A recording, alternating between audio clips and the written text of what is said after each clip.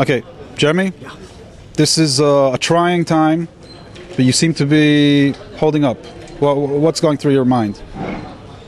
People need to realize that for the Bayit to get 13, 12, 14 seats is historic. It's incredible. The reason is we have a very clear ideology. The other fly-by-night parties, no one knows really what they stand for, so they're here one election, they're gone the next election.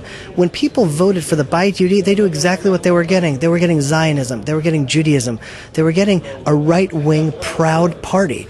And we just started our way. We opened up the party to seculars, religious, old, young, olim, English speakers. It's incredible. And so this is the first step in a long journey, and it's a great beginning.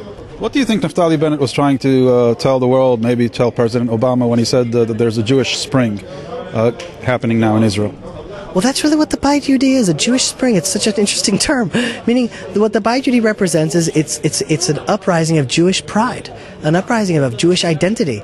And for so many years, it's been cool to be post-Zionist. It's been cool to be, oh, we're the friars, we go to the army service. Oh, they don't go to the army service. And now there's a guy who says, yeah, I'm a mifaked in Givati. I love the army. I'm proud to be in the army. I'm proud to be a soldier in the first army since the time of the Maccabees. That's incredible. And so it's a resurgence of our Jewish identity, and it is a spiritual Jewish spring. Can you speculate at all on what the future coalition will look like? Wow, that is a great question. The coalition, and no one has any idea. Well, let's see how the votes fall out, where we're going, who's coming, who's going. It's hard to tell. It could go any way.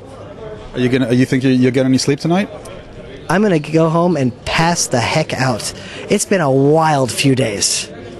So wait, when do you plan to wake up? Because, I mean, when are we getting final results? Do you know?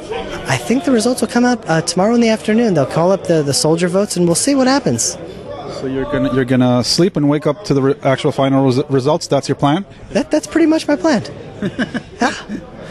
Okay, good luck with that.